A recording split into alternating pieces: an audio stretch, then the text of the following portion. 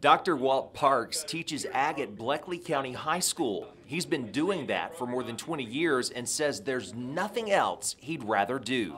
I originally wanted to be a professor at a university teaching in a university setting and doing agricultural research.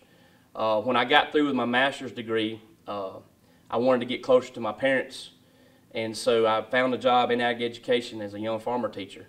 And after a couple of days with it, I fell in love with it. I found that it was my true calling, my passion. His colleague, Mr. Lonnie Giddens, decided he wanted to teach ag because a former teacher helped him grow a love of agriculture. I got involved early on in ninth grade, and I went to Mary Persons High School. My ag teacher was Bill Waldrop, and just going on these FFA competitions and trips, I was like, I really do enjoy this.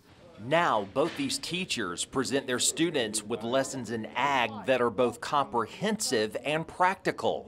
Even though some in education really push college, we push careers. And this course is one example of the way Bleckley County is preparing its students to go to work after graduation if they choose. Welcome to Ag Mechanics 1.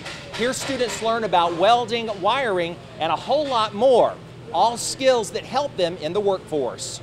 For this group of students, this fourth period lesson runs on electricity. I'm doing a three-way switch. Nehemiah Mack says he'll take these lessons with him after high school. The basics of wiring, welding, and cutting metal, and you know, other things that can help you out in the real world when you can't really call nobody else to do it for you. His classmates agree they're learning valuable skills. I'm doing a GFCI lab. I'm doing a GFCI. That's short for a ground fault circuit interrupter, an outlet that protects people from getting shocked. It grades us like if we got like our boxes or grounds and everything, if we got them right. And when it comes to grading, Dr. Parks holds his students to industry standards. It's a 50-ton press, and so it's testing the weld to see if it's a good weld and it's going to have the ability to hold when you put a lot of pressure on it. This young man here is picking it up real quick, so I'm real proud of him. This is only his first time welding in the last 3 weeks, I guess, and he's doing this well. He's doing a real good job. While these students work away in the shop, Mr. Giddens' lesson for his ag science students requires going outside. So right now we're doing what's called compass and pacing. So they're shooting 2 points, and then they have to walk using what's called step factor to find the distance of those points. We use this to kind of simulate what a land surveyor would do, and they also use this a lot in the military.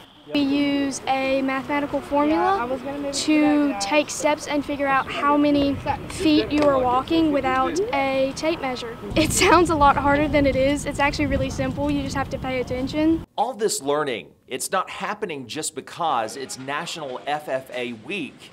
It's an everyday thing at Bleckley County High School, and it's influencing the next generation. Joni Only is an example. So I actually live on a smallish farm. We deal with cows and poultry. Joni's brother joined FFA, and from that, she became interested in the possibilities. And so I'm actually on course to become a game warden now. Being able to work hands-on, people are actually able to experience it and understand why we're doing it. And that understanding, says the Bleckley County High School ag teachers, is what it's all about. On the farm, I'm Greg Loyd.